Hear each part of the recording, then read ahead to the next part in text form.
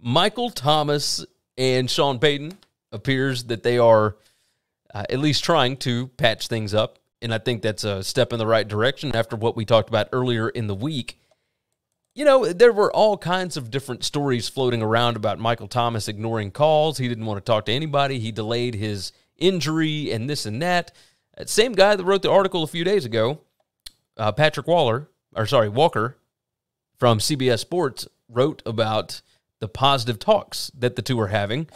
There are two things that are certain heading into the 2021 NFL season when it comes to Michael Thomas. He's not happy with the team, and the team is not happy with him. Now, where that road ends up is leading to anyone's guess, but it's been a lot more than just bumpy over the course of the past year. But it says that they have been talking. Like, everything appears to be okay. Thomas implied that the Saints were trying to damage his reputation a few days ago, but he and head coach Sean Payton have reportedly had positive talks towards a potential peace, per Charles Robinson of Yahoo Sports. I don't know what to make of this. This is exactly what I would do if I were the Saints and I was trying to maybe move somebody out of town. Make it seem like, hey, everything's back to being good. He's a good player. He's a good teammate. It's just not going to work out here. Is that kind of what it seemed like to you? My only problem with that is his contract is just kicking in. Like, the big extension that they gave him doesn't even really kick in this year. So yeah, it gets next year. All the years left on this thing are, I think it's hard to get rid of him and get anything back in value. Yeah. It's hard for a team to give up assets and then have to pay the guy on the back end. So you're paying twice. Here's what I think you do.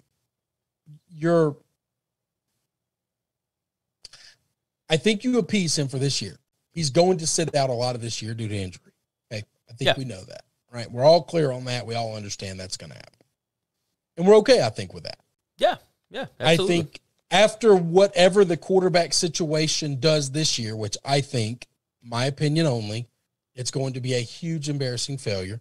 I love Sean Payton. I think he is an unbelievable offensive mind. I listen, I think Josh McDaniels is an unbelievable offensive coach. You ain't making chicken salad with chicken shit, okay? That's what we saw McDaniels try and do that with Tebow.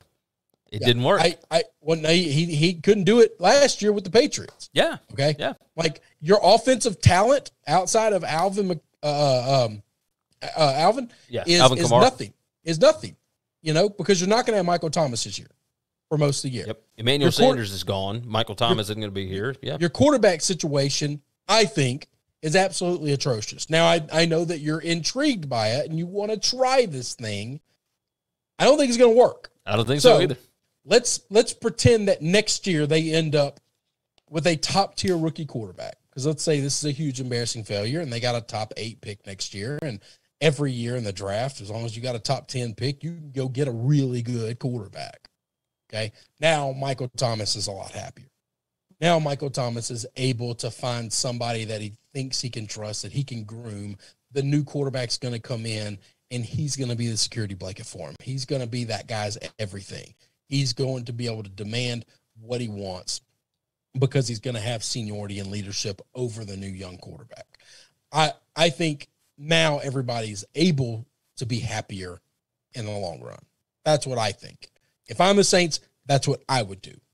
I would try to ride this out, and when the quarterback situation blows up in their face, they either make a trade for a quarterback, maybe they can get Rodgers, something like that, make a big move, or maybe they go get somebody next year. But if you don't have him this year and you realize you're 4 weeks in and you're not good, I wouldn't rush him back. I wouldn't bring him back at all. This is a full tank mode situation.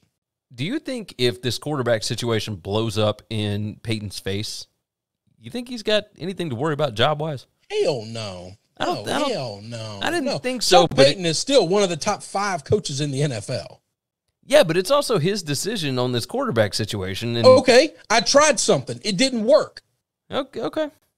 I mean, as an owner, you'd be upset that this guy's been unbelievable for this long, and then he tried something new when our Hall of Fame quarterback left, and it didn't work.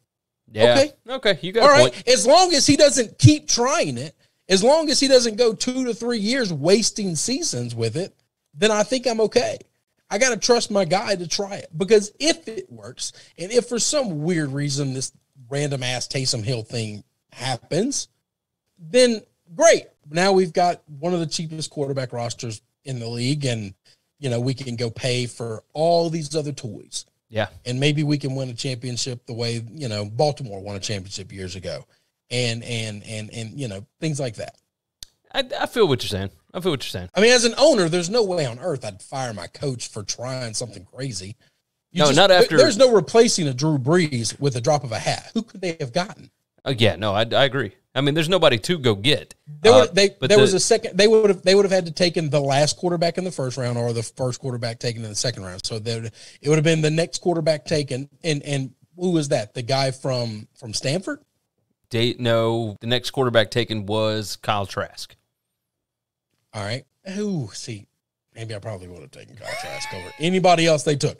All right. Maybe I'm wrong on this. Maybe I'm not firing him, but I'm definitely sitting down having a conversation about, hey, man, you might have fucked this up. Yeah, I mean, you never know. Tampa Bay ended up taking him. I mean, that's all right. Like, you should be allowed to screw stuff up, by the way. Yes, right? Yes. Well, it wasn't perfect all the time. Is Peyton the one? Peyton's not the one that drafts. Like, I think he's got a say in it. But I'm gonna bet he has. I'm gonna bet he has a big say in it. This is not a situation where he's Mike McCarthy and he just sits there and calls plays. No. Yeah, this is a little bit different. Situation. I think he runs that football team. So as it sits with Michael Thomas right now, it's a two-way street, but it looks like Thomas is open to at least getting past the toxicity in the relationship, and I think that is a good thing. Thanks for listening to the Winning Cures Everything podcast. The website is winningcureseverything.com, and if you want to connect with us, we're on Twitter at GaryWCE, at Chris B. Giannini, at Winning Cures, or you can email us, Gary at winningcureseverything.com or Chris at winningcureseverything.com. Subscribe everywhere you need to subscribe, and we'll see you soon.